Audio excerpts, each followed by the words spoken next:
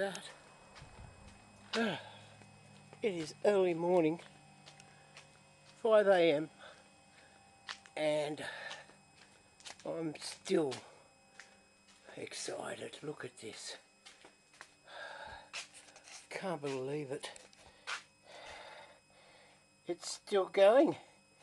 It's on 1.15 volts and it's done nearly 4 amp hours, and that's from 12 o'clock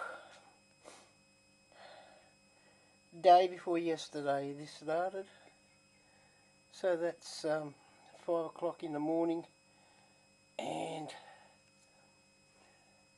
I don't know, that's a lot of hours. 24, what's that, 7 or 48 hours, so it's 41 hours now. The jar is almost clear. It's not totally clear, but yeah, it's got a little yellow tinge to it, orangey yellow tinge, and it's running at 1.15 volts still, 0.07 of an amp. That's not very much power, but it's still running. I can't believe it. That's the battery I charged my second cell.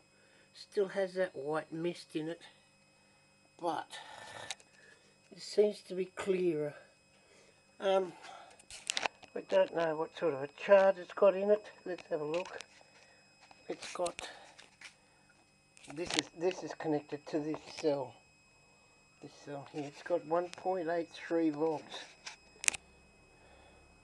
in it. That is so amazing. This is an amazing battery. I can't believe it's still running. Almost 48 hours. Well, take off 7. Goodness me. But still, my bench has been occupied with this thing for nearly 2 days, and I can't believe it. It's a wonderful battery. Anyway, ladies and the gentlemen, this is our batteries at the moment. I'm going to, I have to keep going, let it keep running. I don't know what else to do. I've just got to wait for it to run out of power, but it seems to be a bit strange, you know. That's it, ladies and gentlemen.